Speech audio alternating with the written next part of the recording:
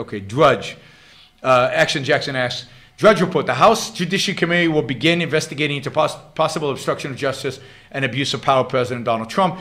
Do you think they have a case, or is this just more shenanigans? Yeah, I mean, I think everything has a case. I think, I don't view all these investigations as completely bogus any more than the investigations Republicans did on Obama, which were endless, or the sex scandal impeachment of Bill Clinton by Republicans back then.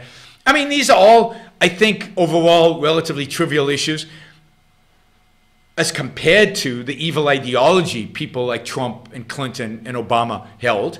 And I wish the attacks were ideological. I wish the attacks were about content and substance and the essence of the presidency and the role, the meaning of the role of government.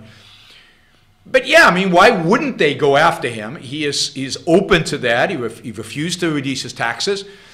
He's got all these relationships with the Russians, which he did not disclose, that hotel that he was going to build while the campaign was going on.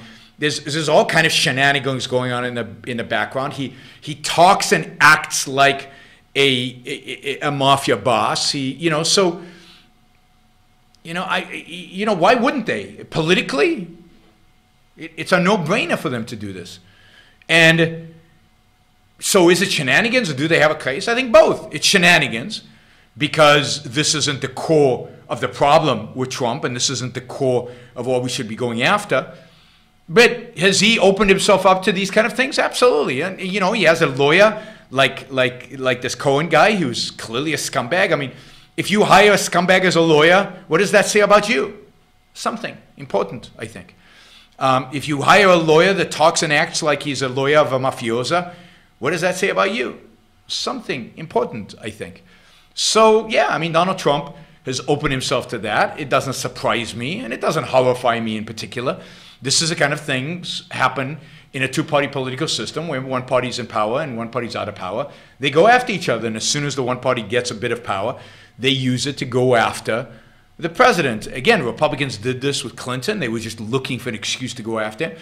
And they were looking for stuff to do with Obama. They just could never find the issue. I mean, remember, this is a president who, during the Obama years, was hounding the president about the fact that he wasn't born in the U.S. He was a birther. He's a conspiracy theory birther. That's who you elected president of the United States. So why wouldn't the Democrats go after him? Why wouldn't they invent conspiracy theories? Why wouldn't they pursue the Russia affair? I mean, this is a president who has openly supported conspiracy theories. So, you play that game, you're going to suffer from that game. Absolutely. So why anybody's surprised, why anybody's shocked, why anybody's offended by it is shocking to me. I mean, this is exactly what you'd expect from a president like this.